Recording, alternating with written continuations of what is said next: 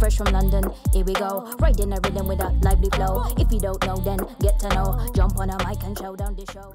I was in college and I met Kerry, and she came in to do a MC and DJ workshop.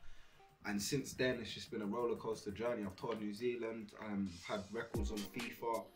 I've started a record label, a company called Undeniable, recording studios, film company. There's just so much that's gone on since my involvement in YUAF. So I was excited when I got the shout about being on the Universal project, and for them to kind of invest in such a new company like Undeniable, for me, showed where their heart really is, innit? And yeah, I gave it my all, and I'm excited for you guys to see what we got up to. This is my second official project with YUAF.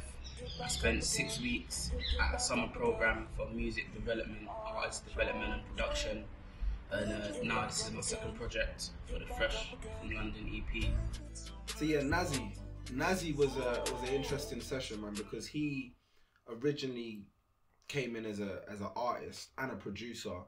When I saw his production style, he had something which was current. He had like a drill rhythm, but then he mixed it with a really emotional sample. And I just enjoyed the whole session, man. I think Nazi's super talented. He's focused. He knows what he wants. He knows where to find these sounds. He knows his way around the program. So for me, it was an exciting session. I see the push, but now I thought they didn't know I couldn't read it, but now I'm doing good. Everybody said they need a hook. Whether you and I was grinding though before, yeah, that's knew that I've been shining, bro, before time, and I knew it would be time and show. See my shit and I should moving like a diamond. I'm doing good, that's why they follow me. I'm the treasure and the chick can never bottle me. Before I buy a girl a bag, I need a proper E. Gotta do it properly, I used to win Monopoly. So Matthew came in super focused. He had that kind of laser focus. He knew what he wanted to do. He'd actually been like trained on the piano. So when it came to like melodies, and we just had fun. We just made beat after beat after beat. I think we made maybe 4 or 5 beats to pick from within the time frame.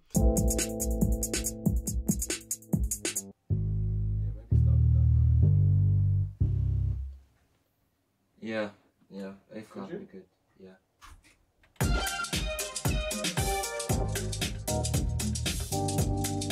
In the next couple of years, I probably see myself working for a label, potentially, or owning my own record label, even like Coda does. Sustain the third note.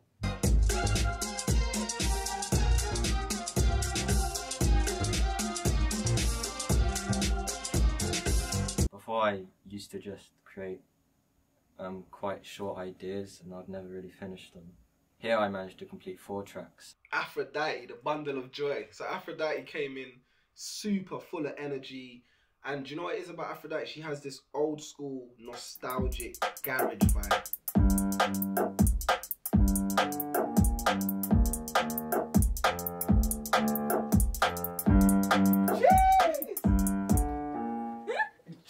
Jeez! The thing overloaded. It said nah. So I found out about the Fresh for London project on Instagram. YUAF posted it. So yeah, I just emailed them and applied for the program.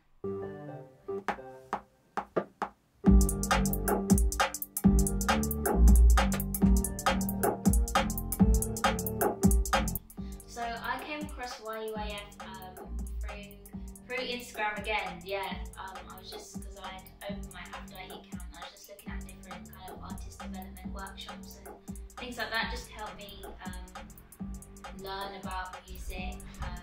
So yeah, their Instagram was really good because they had lots of different posts about loads of different stuff going on. So I first applied for the online workshops, which were really good. They had songwriting ones, singing ones, and they also had industry professionals on like Zoom come and talk to us online, which was really, really helpful. I think it helped me a lot. So show me your first verse again quickly, please. Okay, I'll just do it.